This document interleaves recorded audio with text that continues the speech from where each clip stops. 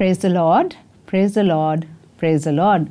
Good evening, my dear sisters and brothers, and welcome to Davar, the Word of Promise program. Today is the Christmas Eve, and we are going to reflect the scriptures that the Holy Mother Church has given us.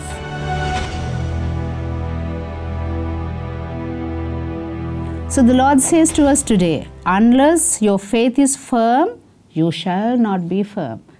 Let's hope and pray that the Lord will give us the gift of faith at the end of this program.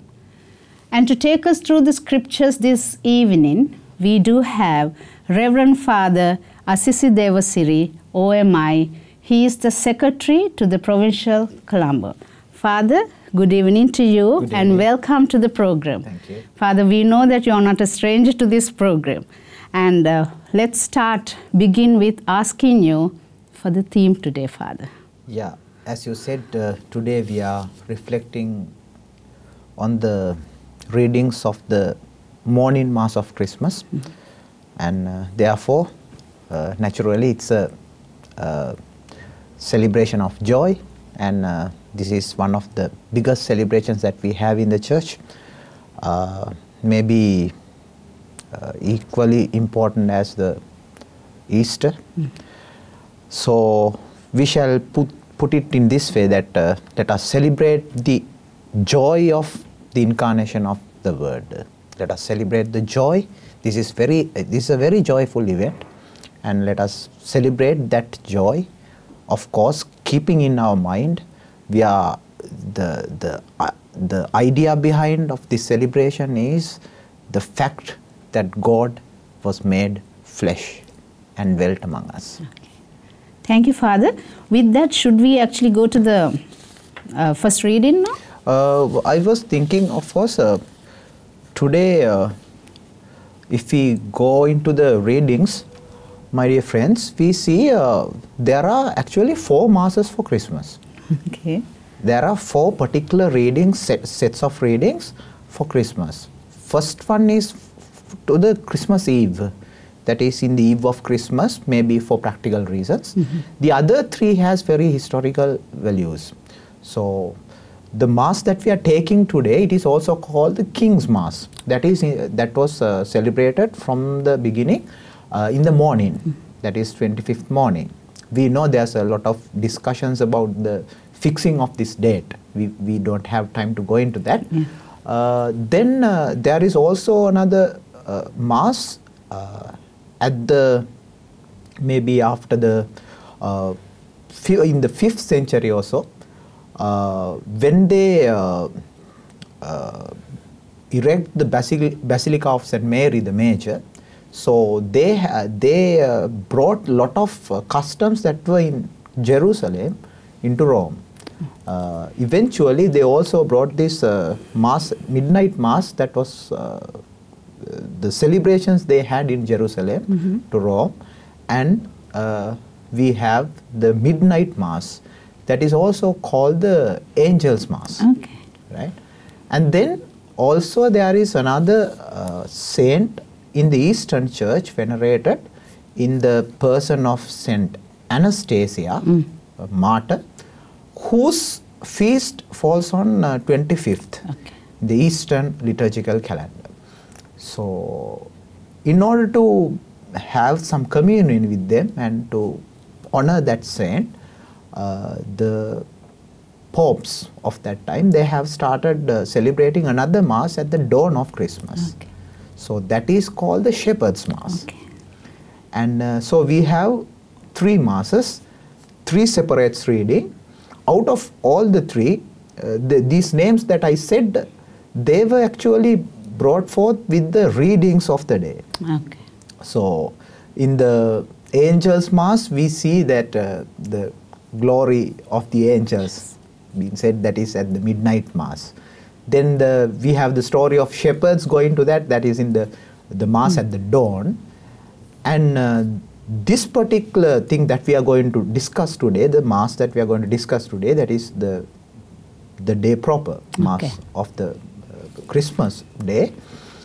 It has a lot of theology in it, in the readings, centering basically around the incarnation of the Word of God and the wisdom of it, and how we as Catholics we should understand this event. We have lot of celebrations in and around. We have lot of things happening superficially, but underneath it's a huge mystery, and the readings set us right at the center of that mystery. So today the readings are directed towards that. That's why I said we should have that incarnation of the Word of God at the back of our mind throughout the readings. Having that idea, let us go into the first reading. So some of us will be joining the angels, and some of us would be in the King's Mass. Am I right, Father? Oh, yes. And some of us will be with the shepherds. Yeah. So my dear sisters and brothers, let's move into the readings of the day proper, Christmas Day, morning Mass, which is the King's Mass, according to Father Assisi, who beautifully explained this to us. Father, let's go to the first reading of the morning Mass. First reading, a reading from the prophet Isaiah. How beautiful upon the mountains are the feet of him who brings glad tidings, announcing peace, bearing good news, announcing salvation, and saying to Zion, your God is King. Hark, your sentinels raise a cry. Together they shout for joy, for they see directly before their eyes the Lord restoring Zion, breaking out together in song. O ruins of Jerusalem, for the Lord comforts his people. He redeems Jerusalem. The Lord has bared his holy arm in the sight of all the nations. All the ends of the earth will behold the salvation of our God. Could it be that the text of this God leading Israel out from the Babylonian captivity to Zion, this read in the background, could it be like that? I'm asking you a question, Father, right? How does this apply to us on this sacred Christmas day? Yeah. Now, as you rightly said, the background is just before they finish their Babylonian captivity. And I think our viewers are very much attuned to our program, Davar. Yes. And they know the book of Isaiah is a collection of works of several authors. And particularly we understand that in three segments. We say the first Isaiah, the second and the third. And the second Isaiah, from whom we have taken the text of the day, he was just before they complete, right? He foretells the end of the Babylonian captivity. Now, when we read this, we should have that in our mind. This is the final stages of their exile. So the need and the hope they had for deliverance, salvation, to have their own life, free from slavery, free from bondage, free from other laws, a place for them to worship their own God. See, the thing that they really lost was their religious freedom. Okay. That was the thing that they couldn't fathom. Why should God won't allow us to do that? That's why we have that beautiful song, By the Rivers of Babylon. How shall we sing the songs of God in this land? Right? So they were waiting to go back to their own place and to do that worship in their own way, or the way that was used to by their ancestors. So that hope, now he is catering into that need of the people, and foretells it's going to be over, right? So it's very suiting for the day's theme. Therefore, actually the first reading sets a kind of a background to the day's theme. Like we all await the dawn of our Savior, or the arrival of the Savior, and we are also in a way we are also enslaved to sin, darkness and all that, and we are waiting till that light appears. So that is the background of this. And this particular text is very famous out of the text of Prophet Isaiah, coming from, as I said, from the Deutero-Isaiah. And see the words that he has used. How beautiful upon the mountains are the feet of him who bring. Now, we use our feet to walk. It's a movement, right? It's a movement. So when we move from one place to another. There is also progress, right? Continuity. And he's addressing that activity, prophetic activity, and he's telling it's a beautiful thing that this person brings a very glad tidings to the people of Israel, and it is a beautiful image to see. That's the idea behind it. And then he also says there's a side connection to this watchman, this a person who is looking at the road until the king arrives after the battle. So which kind of flag he bears, whether he has won or whether he has lost. So he's the watchman is the person who sees that from the distance. So he compares these images to see, now we all are awaiting this moment, and it's a beautiful image to see. That is the idea behind that. Then there is also an expression, the Lord comforts his people, and the Lord has bared his holy arm. I thought we should understand. This is a beautiful one. This bearing one's holy arm, God's holy arm, bearing one's arm, actually it's a Hebrew idiom, it seems. Hebrew idiom, bearing is to make one's hand free, right? We make the warriors make their hands free to fight. That's the idea, and it's very difficult to translate in that way. For example, it's like sometimes when we go for these youngsters, when they go for fight, they kind of roll up the sleeves, no? Yes. Right? So that type of expression, that God is doing that, rolling up his sleeves to fight. Okay. That type of imagery to say, because the scriptures and the authors of those scriptures, they use some of the things that they were very common in their time, and people understood them very well.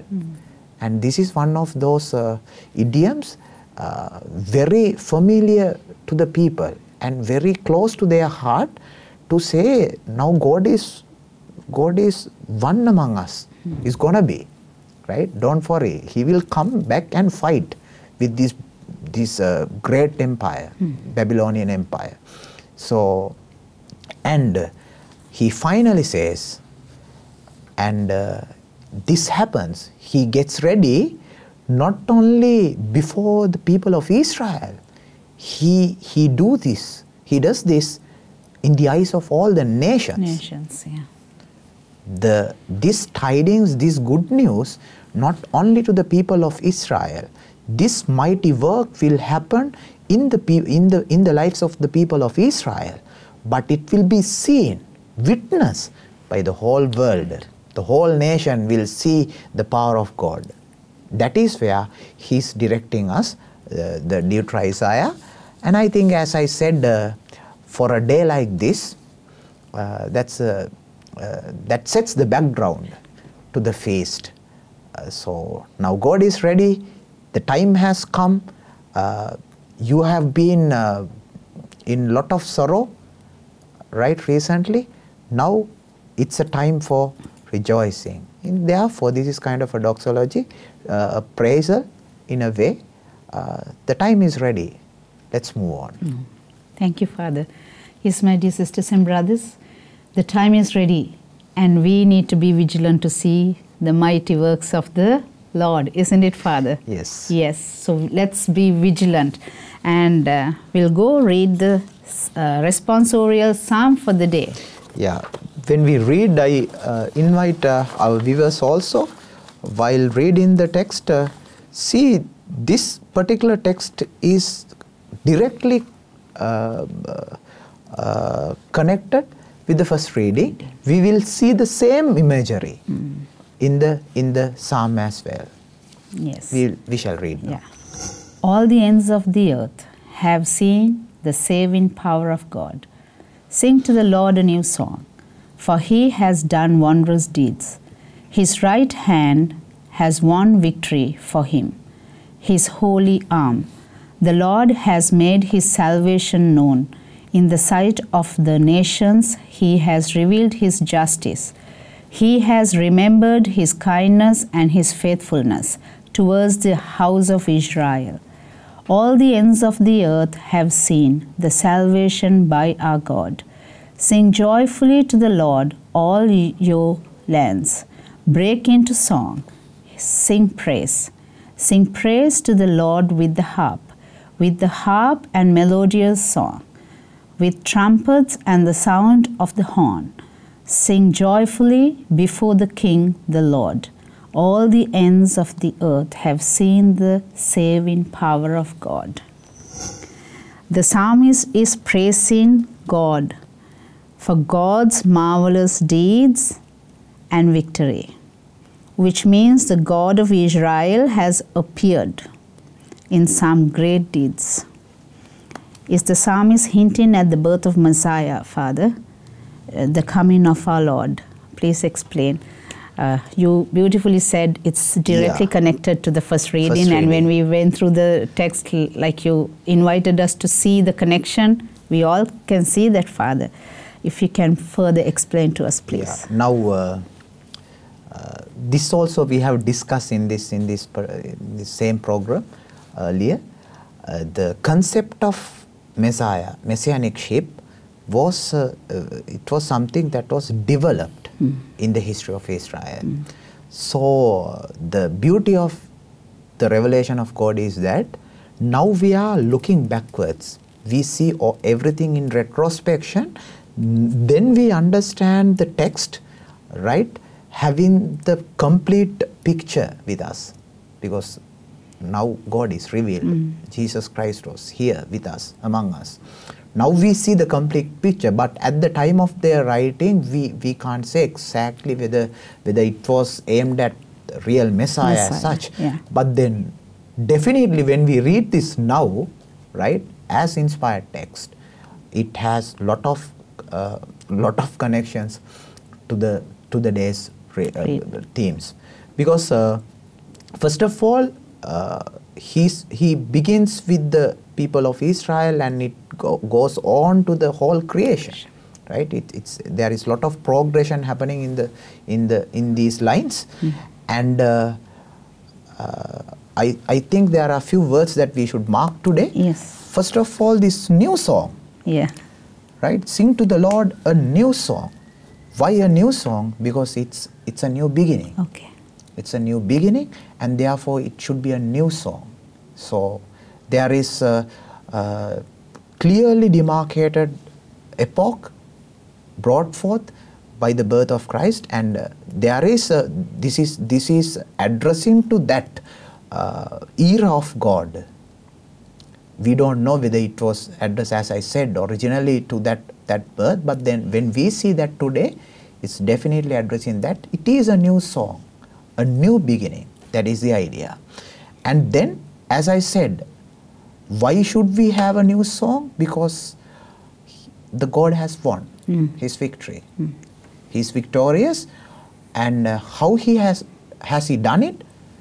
Using his right hand and his holy arm. Yeah. We see that imagery that we discussed coming up here, because right hand is a image that they use to say it's not actually the left and right of it, but the strongest one, the powerful one, the most commonly used hand. That's the idea. So right hand and his holy arm. And then what has he brought forth? The salvation for people.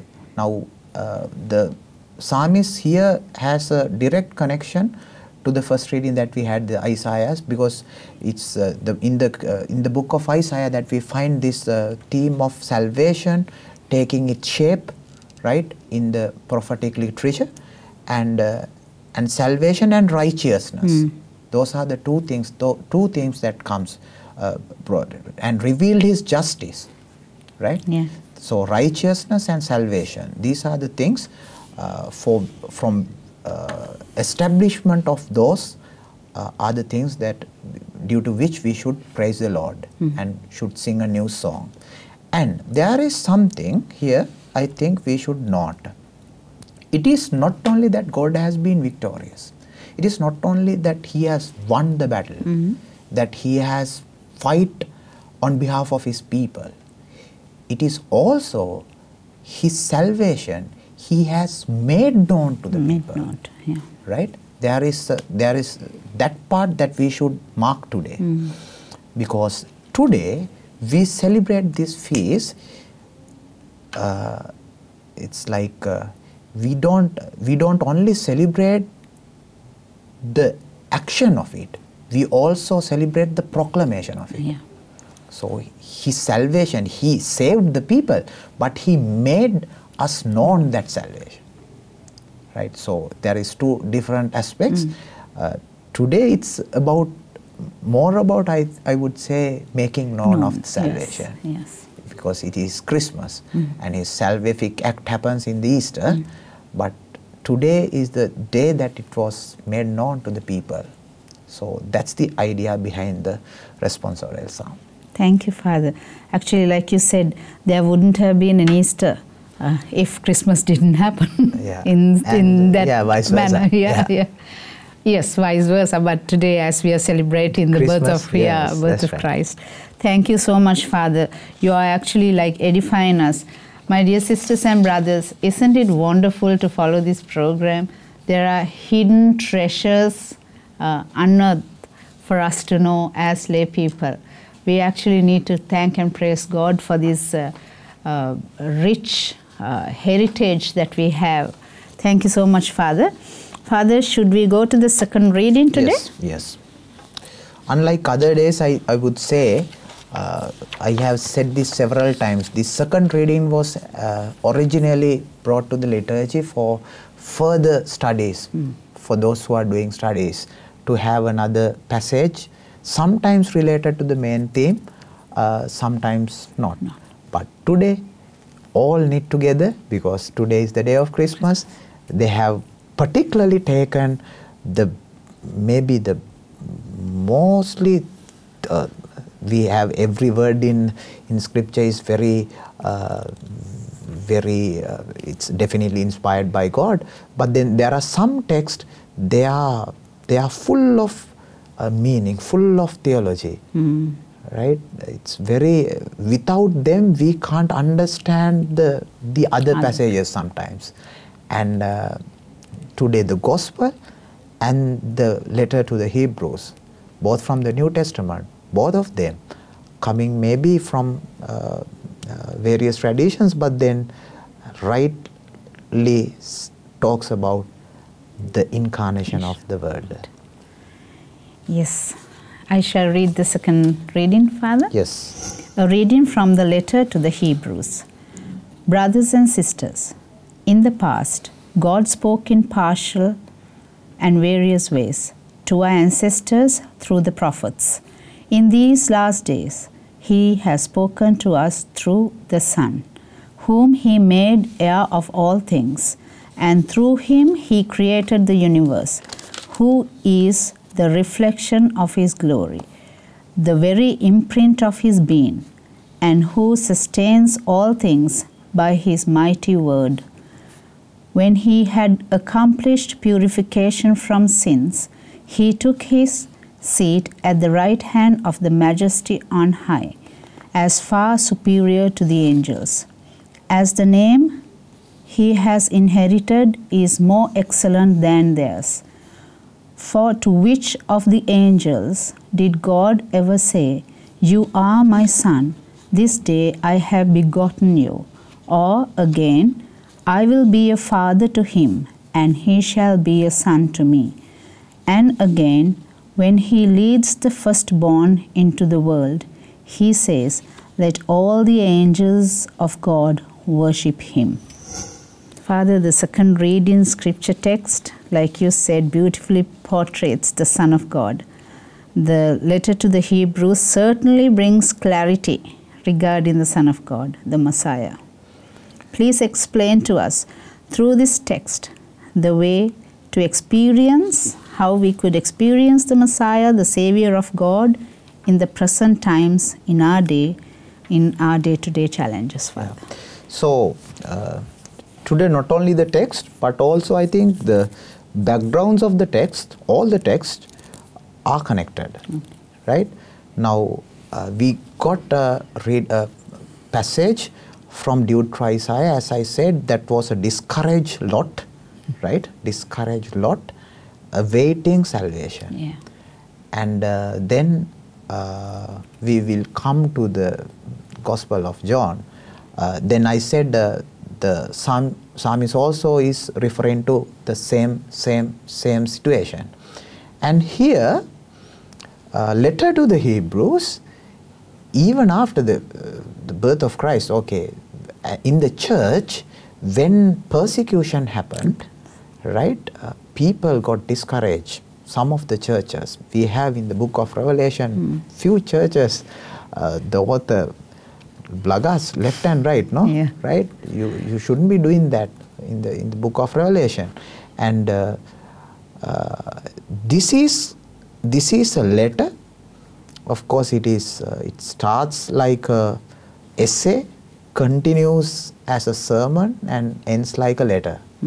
It's a beautiful piece of literature, and this was addressed to a kind of discouraged community, to make them understand the reality of Christianity, so to say, the basics of it, and why should we regard Christ as our Savior, and having allusions to Hebrew traditions, still keeping on to the wisdom of Greek minds together.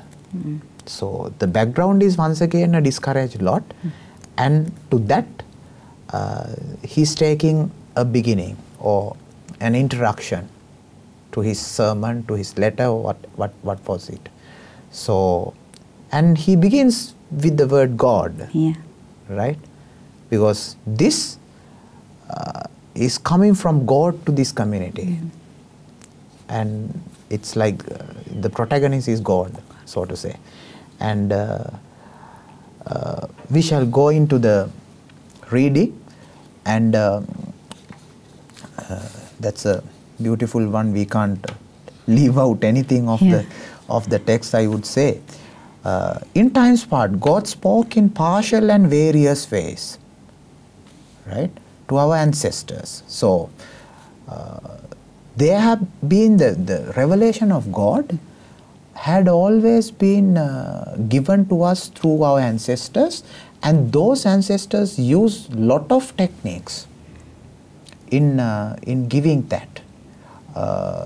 Parables, there had been historical narratives, and then prophets who used lot of symbolism, maybe sometimes throughout their whole life.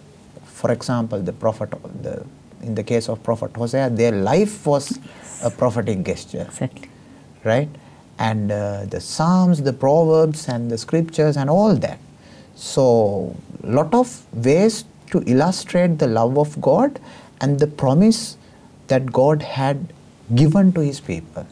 So, He's addressing to a crowd who knew their Scripture. When he says God spoke in partial and various ways to our ancestors, is kind of summing up the whole Old Testament. So it's bringing everything together. And then he says, and now in these last days. So he says, he's also bringing that notion of now there is another age, right? Beginning, another age created. So demarcation of time, we are moving on to a new age. Now in these last days of the, right, he has spoken to us through the Son. And the first passages of the letter to the Hebrews is about establishing the position of Christ. Who is Christ? And we see he wants to say he's on the one hand he's like a high priest, right? But then more than that, he's also the Son of God. And he is a kingly priest. We have these beautiful citations. For example, now he talks about when he had accomplished purification from sins, which is a priestly act. Okay. It is because it is done by priests. We know purification from sins. It is from the Jewish customs, and he took his seat at the right hand of the Majesty, and that is a kingly act. So it's a royal privilege to sit at the right hand of the king, right? So it's a royal privilege. So this author brings both together, and not only that, he makes him even superior to the angels, right? So keeping at the position where Christ should be kept in our faith, right? He's far superior to every other person who has come to this world giving the message, or even not, right? Even the angels. And then finally, he brings 3 lines from the scripture, maybe particularly the first and the second. You are my son, this day I have begotten you. Now, this is coming from a royal psalm, Psalm number 2, verse 7, and that psalm, once we actually took that psalm on a day of Sunday's readings. It was said at the enthronement, it seems. Royal psalms were sung at the enthronement to say, now God is our king, but the king is the Son of God. Because king represents the authority of God on earth. And you are my son, this day I have begotten thee. From today onwards, you are the king becomes the child of God. So this is coming from that psalm, and he cites here, and it is only to Jesus. It's exactly directed. For to which of the angels did God? Because for not any angel had that the chance to be addressed like this, but Jesus had that at the baptism. So, and once again, I will be a father to him, and he shall be a son to me. That is coming from the second book of Samuel. We know the story. It's about David asking to build the temple, and God says through prophet Nathan to David, no, you don't need to build that temple. I will choose another son of yours to do that, and he will be a son to me, and all that. It's referring to Solomon. And these are the two contexts there from which these two citations were taken. And he quotes that and says, this is the place that God has given to Jesus. And that is, it is to him that we should have our faith bound. So that is the idea. So all things come put together, we have a background created to the incarnation of the word that we're going to listen at the gospel. Yeah. Father, when we started, we also asked God to strengthen us with the gift of faith. Yes. Yes. Yes. So my dear sisters and brothers, our hope will come to pass when we go through the gospel for today. A reading from the Holy Gospel of St. John. In the beginning was the Word, and the Word was with God, and the Word was God. He was in the beginning with God.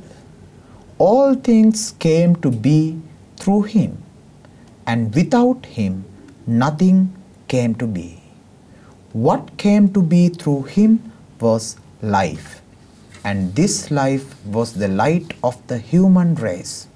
The light shines in the darkness, and the darkness has not overcome it. A man named John was sent from God. He came for testimony, to testify to the light, so that all might believe through him. He was not the light, but came to testify to the light. The true light, which enlightens everyone, was coming into the world. He was in the world, and the world came to be through him, but the world did not know him. He came to what was his own, but his own people did not accept him.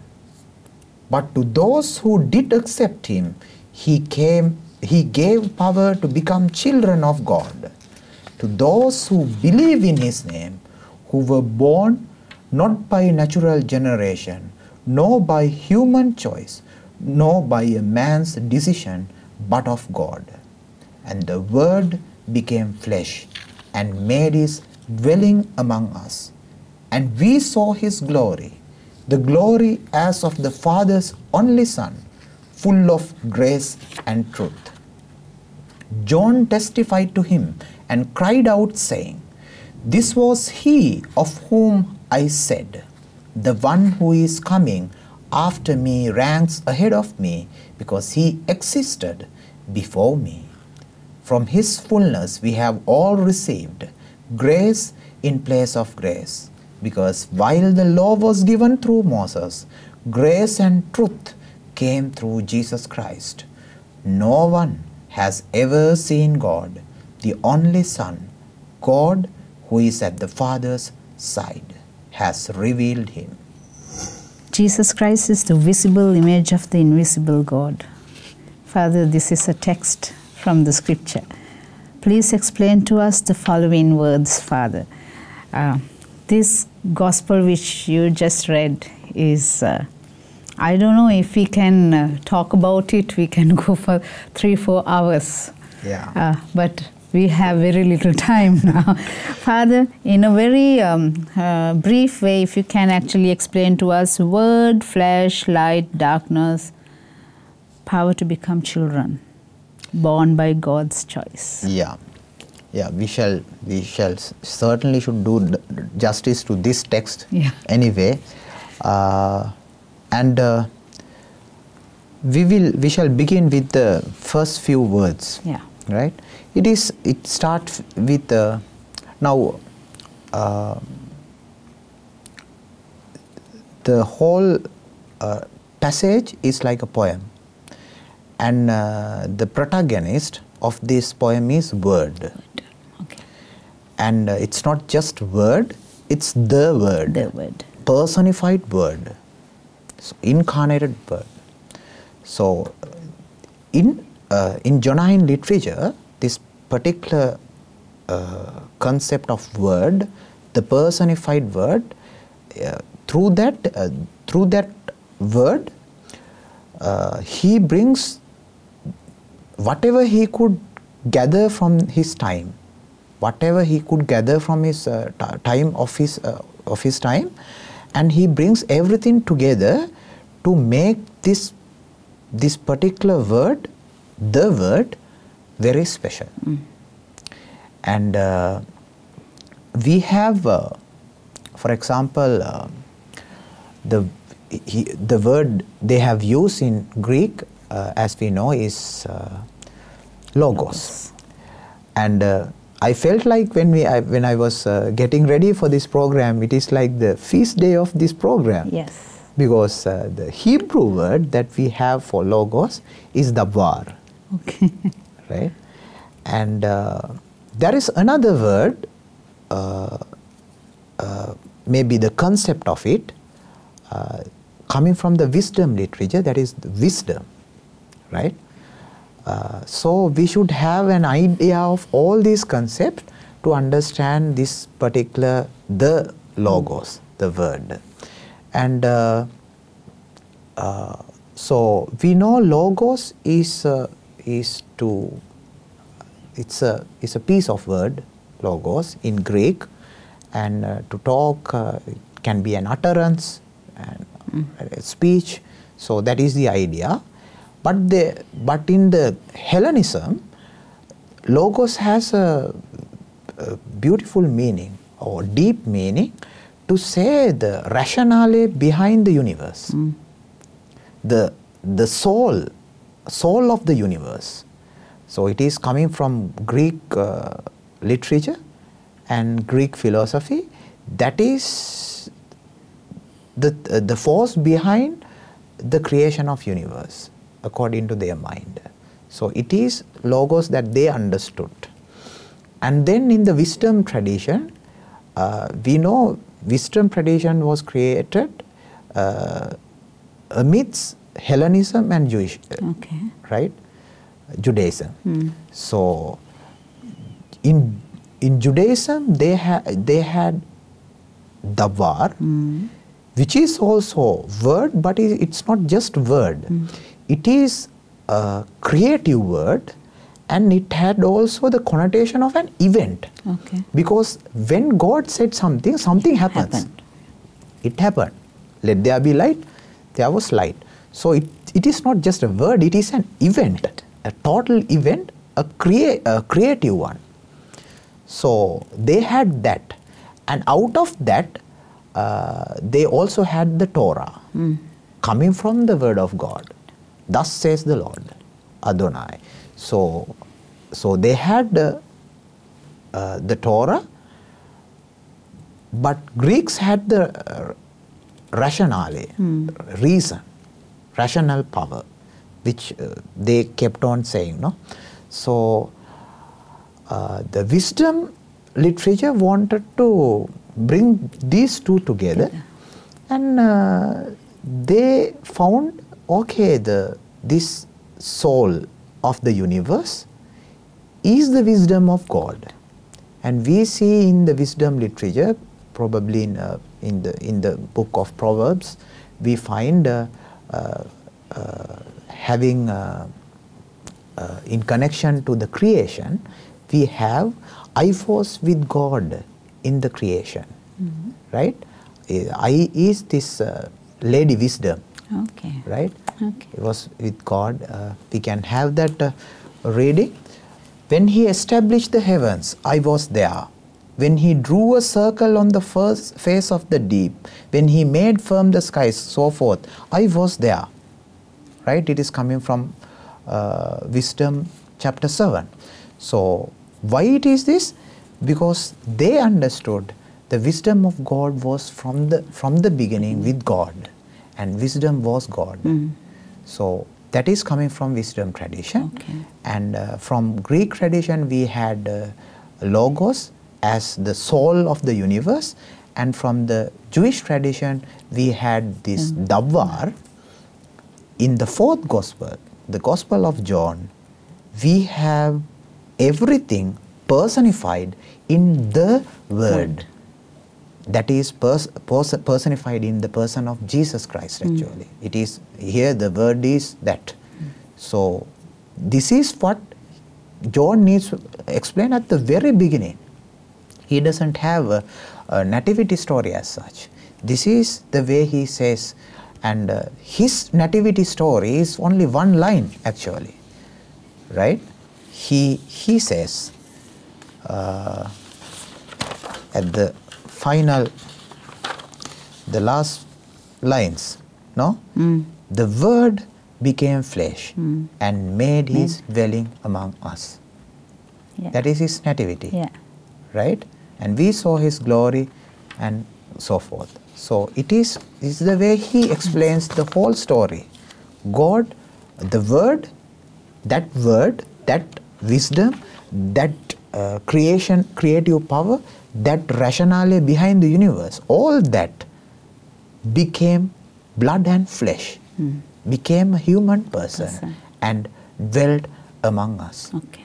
And he also has a connection to the beginning. That's how he starts, no? In the beginning. Where do we find that in the Bible? In the beginning. Genesis. In Genesis, right? In Genesis, that was the first three words, in the beginning, and arche. So he has that allusion to that text from Genesis, and once again implying there is a new beginning here. This is a new world order, new beginning, and a new creation. And we also find in this particular text, we have explained this, a chiastic pattern. There's a pattern of this poem, of this song. It starts with these lines. In the beginning was Word, and the Word was to Word. We know that, no?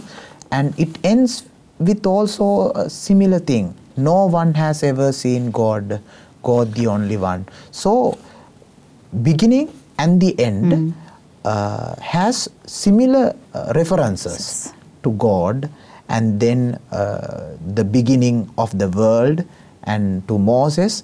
When we go in that line, at the center we find the most important element or the sentence. That is what we call a chiastic pattern. We have explained this in one of the programs. So this was used by the scripture authors to have in the center what they really wanted to tell. So what they really wanted to tell is the result of this whole act of God. That is, to all who received him, he gave power to become children of God. That is where he is bringing everything, right? It is to that point he wants to establish his kind of syllogism. And I think in Christmas we have our hearts and minds set towards the beauty of that story, right? It had happened in the history, but underneath that story, because we know that's a story, right? There are historical events cited or connected to that, but it was throughout the history, it was decorated, so to say. But underneath that, all those stories, what we have is this beautiful message, the message of the incarnated Word of God. And if we lose sight of that, we lose the meaning of Christmas. That is the gospel. Thank you so much, Father. See how beautifully you explained all these words I put in line. The Word, flesh, light, darkness, power to become didn't go to children light. of God. We didn't go to light. We'll take some 1 minute or so. Otherwise it's not just by our viewers, no? Okay, yeah. Right? And so John uses a lot of these opposite forces to make the drastic difference between the world order, right? So one is this light and darkness. So light in opposed to the darkness that the world has experienced, and it is maybe in the other days of maybe in the day of Epiphany we can take that discussion elaborately, light and darkness, but he uses this the world that we know of, the world of the disciples and the other world, and light and darkness, power and powerlessness. He uses all that to make that difference, basically the drastic difference between good and evil. That is the idea. Yeah. Thank you so much, Father. Well, I actually don't have words to thank you, Father. I'm personally so edified today, Father. Thank you so much. My dear sisters and brothers, I'm sure you'll agree with me. This was so wonderful how Father took us through the scripture of the Christmas King's Mass, the morning Mass, scriptures which has been given to us by the Holy Mother Church. Remember the Hebrew word, Davar, and that is where we are, the word of promise. And Father said it's a new world order with Christ coming into our lives. So this Christmas, we are in the Christmas Eve, Father? Yeah, this Christmas, let's allow the Lord to be born in our hearts. I'm sure you will agree with me. And let us celebrate the joy of the incarnation of the Word. If Jesus is not in this celebration, we are celebrating an empty nothing. I would put it that way. So like we all know, Christmas time is the most joyful time, I would say, in the entire year, and the entire world celebrates it, Father. I'm sure you will agree with me, sisters and brothers. Father, you will agree with me. But we will lose everything if we don't have Jesus in the center, the Word incarnate. So with this, we have come to the end of the program, and thank you so much for joining us. Father, I honestly don't have any words to thank you other than just saying thank you for actually taking us beautifully through the scriptures today. We are all edified. Thank you so much, Father. May God bless you. God bless you. My dear sisters and brothers, thank you so much for joining us this Christmas Eve, going through the scriptures. And please do join us again next week. Merry Christmas to you, and may God bless you.